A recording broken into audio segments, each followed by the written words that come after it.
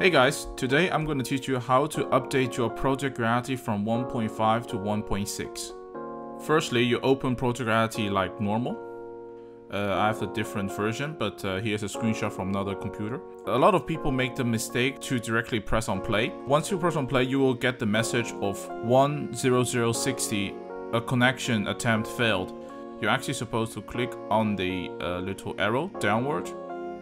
Press that, then you will see check for update. A little update screen pop up and press on update. And it's gonna take a while. Once you're done with the update, you will see a login screen like this. Project Reality needs a Steam login now, so you have to have a working Steam account. Press that. It will open a separate window. Now you can log in with your Steam account or get the Steam Guard verification code. Once you're done, you will see a little pop-up, open PR Launcher and login, and you press that one. And now you can close this page, and it should work perfectly. Press on play, and yeah, enjoy the game. If your Steam login doesn't work, means that your account is on private. So to change that, go to your profile, go to edit profile, and go to my profile settings.